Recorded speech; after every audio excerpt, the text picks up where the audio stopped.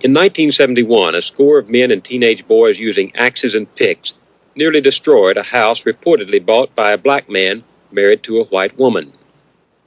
200 residents stood by and watched. Since then, more than 10 acts of violence have been aimed at the few blacks living in Rosedale. The tension escalated with the coming of the Spencers.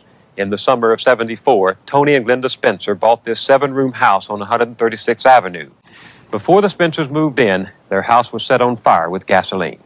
They moved anyway. On New Year's Eve day a year ago, while the Spencers and their son slept, a pipe bomb exploded on the porch and smashed through the windows of the house. Police said the bomb was intended to wipe out the family. Attached to the bomb was a note that read, "Nigger be warned. We have time. We will get your firstborn first."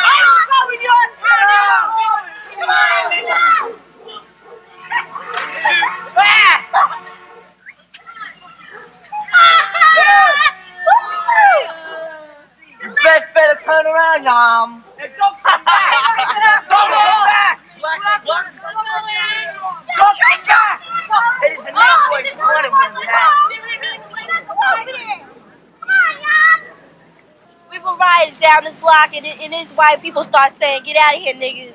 You know, get out of my neighborhood. Don't come to this neighborhood." Then they start hitting on her. Throwing rocks and everything else. Throwing rocks.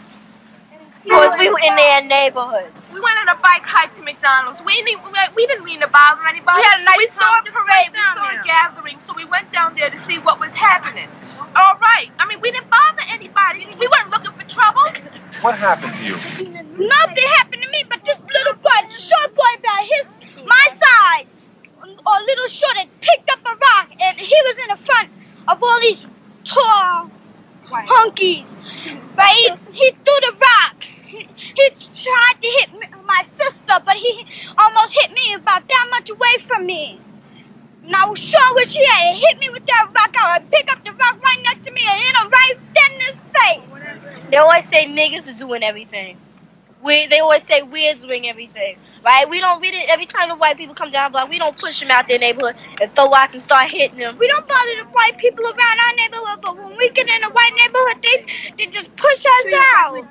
Yeah. Everybody was a citizen, so we're nothing, you know. They were a piece of dirt, dogs. I mean, that's the way you treat an animal. I mean, God, we're human beings. You don't treat other people like that. It's just wrong. Black, white, I don't care. A person is a person. Skin should have no bearing on how you treat a person. That's just wrong. I hate their goddamn gut. Do you forgive them? No. No. Can't take back no hurt. But they gonna always do that.